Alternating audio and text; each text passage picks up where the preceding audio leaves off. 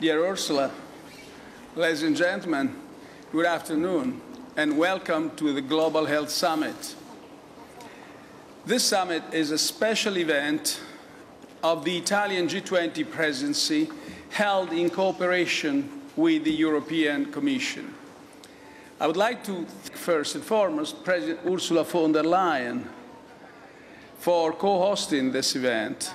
Many thanks to you all for your presence and for your excellent preparatory work. I should thank all the staff and the organization of the European Commission and of the Italy's government. They have done a fantastic job. I think we will renew our thanks at the end, and I'm pretty sure it will be double of what I can say now.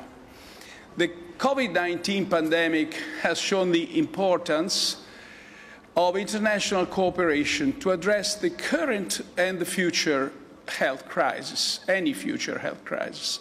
This is why we have decided to prepare for this conference through a broad and inclusive process. This pre-summit will host contributions from scientists, medical practitioners, philanthropists, and economists. We must look across countries and across disciplines if we are to understand what's gone wrong during this pandemic and what we can do better in the future. I would like to thank the scientific expert panel and especially the organizing co-chairs, Professor Silvio Brusaferro and Professor Peter Piot. Your report has provided essential guidance for our deliberations and, in particular, for the Rome Declaration that we will present today. I would also like to thank the over 100 non-governmental and civil society organizations that took part to the consultation held in April in cooperation with Civil 20.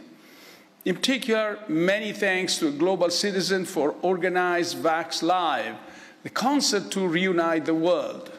This event has reached millions of people and has raised awareness on the main topic and aims of the Global Health Summit. It's been a great success.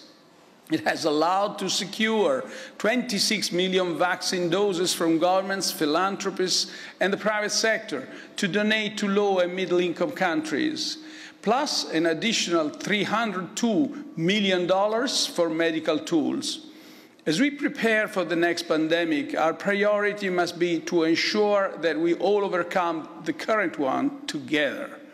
We must vaccinate the world and do it fast. I look forward to hearing your contributions. Thank you.